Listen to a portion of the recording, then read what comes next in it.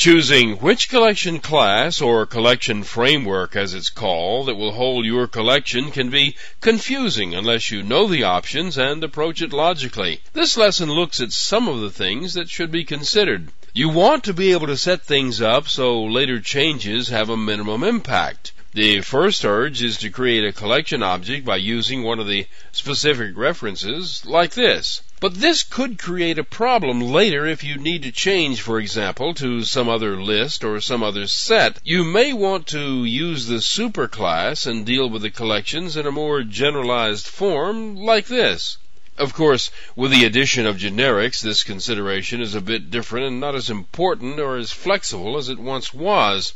Anyway, the three key interfaces of the framework are set, list, and map. A set offers a collection of unique elements. A list provides an ordered access by index, but doesn't guarantee uniqueness. The map interface is different. Instead of just offering a collection of single elements, a map provides a collection of key and value pairs. You locate the values through a lookup operation.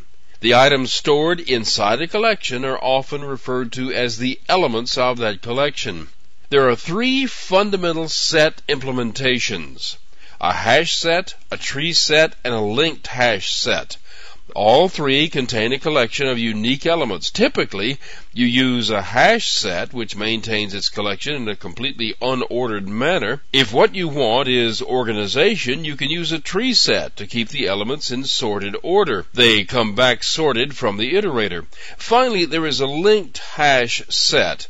While a hash set has an undefined order for its elements, a linked hash set returns the elements in the order they were inserted. Be sure you need that order, because keeping things in order in a tree set or a linked hash set adds to the runtime cost.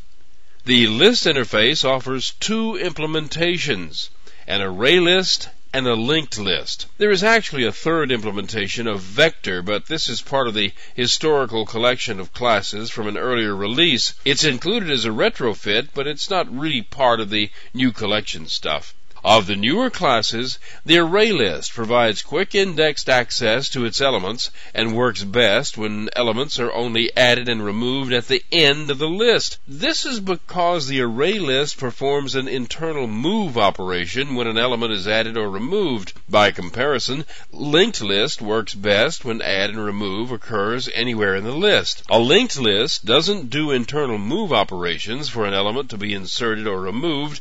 It just manipulates the pointers. But here again, you should be aware that a linked list adds flexibility, but comes at an added cost. It just depends on what you need to do. The final core interface is map. There are 5 implementations of the map interface: hash map, tree map, linked hash map, identity hash map, and weak hash map. There's also one historical implementation: hash table.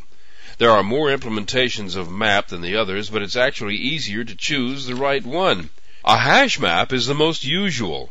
It's simple and serves well in most cases. The tree map is one you'll need if you need to maintain the keys of the map in a sorted order. However, if you only need the keys sorted when you're done, just once at the end, it's better to simply keep everything in a hash map than move it all to a tree map at the end.